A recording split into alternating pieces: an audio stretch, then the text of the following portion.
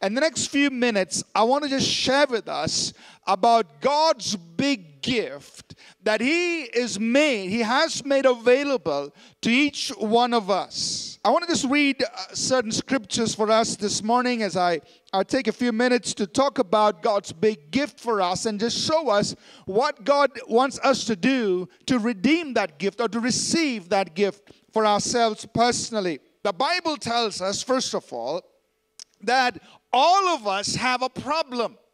It's the problem called sin. We have all sinned, is what the Bible tells us. The Bible says in Romans 3 verse 23, all of us have sinned and we fall short of God's glory. So we fall short of God's standards for our lives. But then our sin, whether small or big, whether few or many, our sin has consequences. The Bible tells us sin has an impact on our lives and on our relationship with God. It becomes a roadblock, an impregnable wall, a barrier that disconnects us completely from our Creator God. Of course, many of us make our valiant attempts to break past this wall. We somehow want to reach God. We try through our own religious works, our good deeds, and so on, in many different ways. But the Bible tells us this. In Isaiah 64 in verse 6, it says, we are unfit to worship you.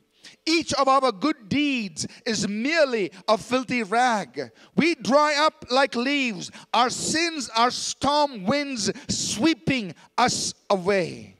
Each of our good deeds is merely a filthy rag before an infinitely holy, absolutely perfect God. So somehow our own good deeds will not be able to account for this problem of sin.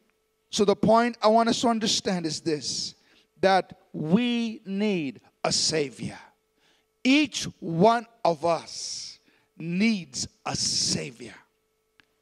We stand before God with our sin, separated from God's presence, unable to save ourselves, no other human being who can help us, and in need of a Savior. And this is where God Himself stepped in.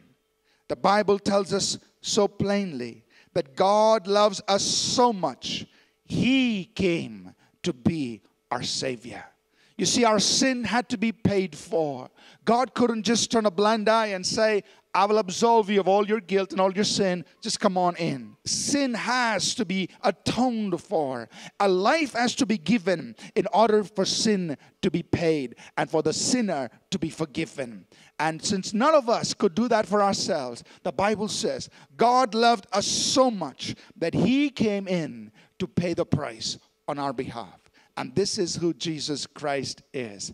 God said, I know you can't save yourself, but I'm going to take care of the problem.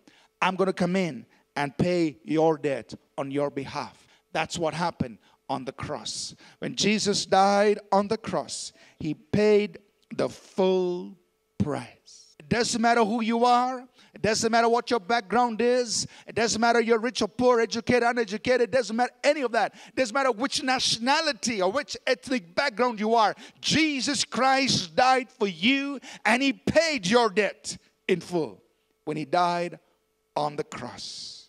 What I want to point out is this, that salvation is a comprehensive gift, meaning it doesn't address just one aspect of our problem. It's not just forgiveness of sins, but salvation, the gift that God offers you and me this morning, deals with every aspect of our need. So this morning, as we get ready to close, I want to ask you, would you like to redeem your gift? The God of heaven is offering you a free gift, the gift of salvation through His Son, Jesus Christ. The price has been paid. Your debt is cleared. Your gift is waiting to be redeemed.